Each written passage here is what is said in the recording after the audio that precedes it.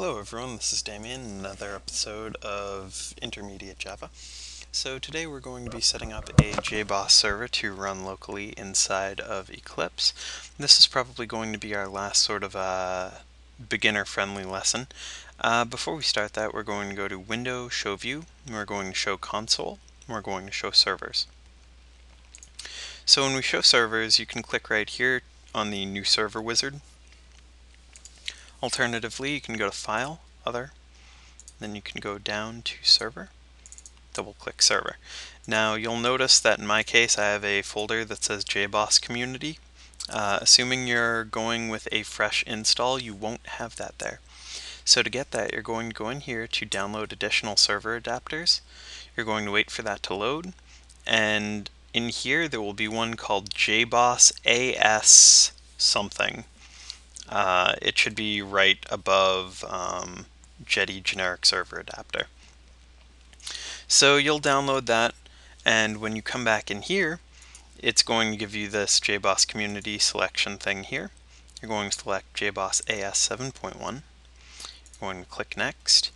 It's going to give you a quick bunch of stuff there, and that's actually not quite how it happens your first time through. You'll come to a point where it will stop you, and you'll have to click another bluish link like we did to download the Jboss AS stuff.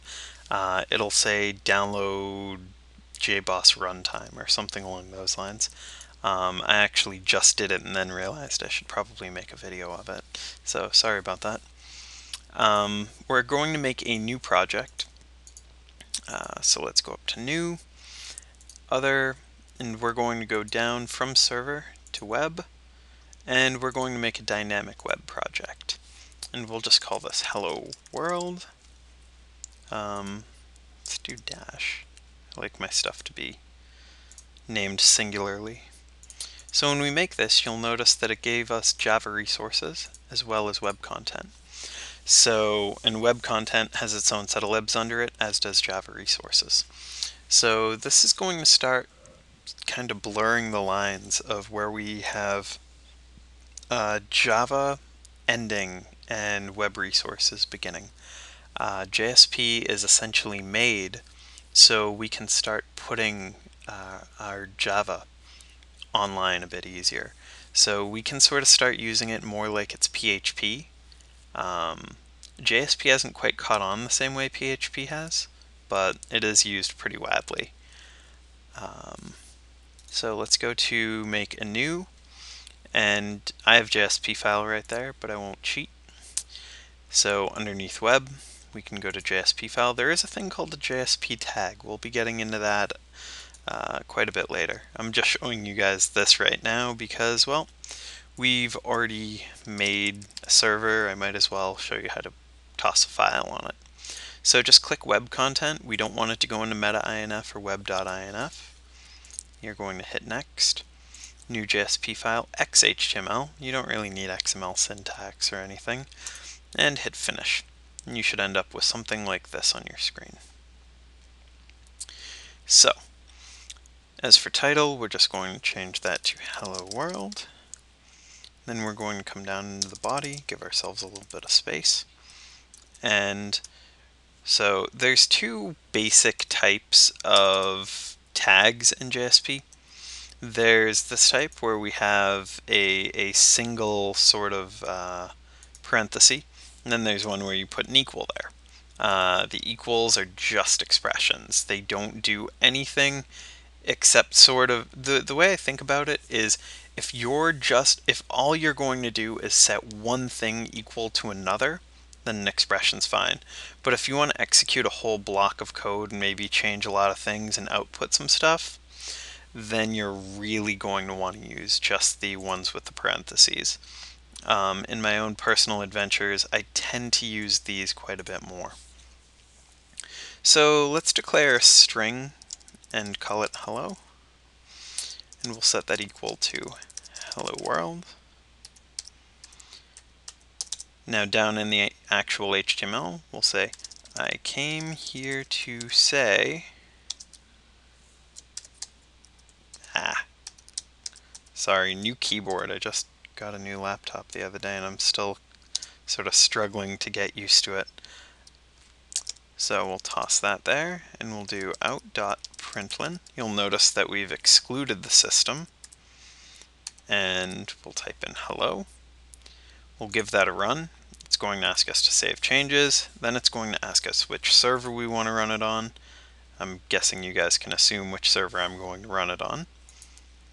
It's going to show that we have a WAR file that has been configured to run on this server. Again, we hit finish. A lot of stuff is going to start happening in the console here. So you'll notice a lot of text scrolling by about the Jboss server sort of loading up and getting ready and deploying our WAR file and all that stuff. The reason we went with Jboss is because it handles all this automatically. Getting Apache Tomcat to do this in Eclipse is quite a bit harder. So we come up here and you'll notice that it has generated a web page for us and it has automatically worked. Deploying this to an actual web page is fairly straightforward as well, as long as you're running a Jboss server or a Tomcat server.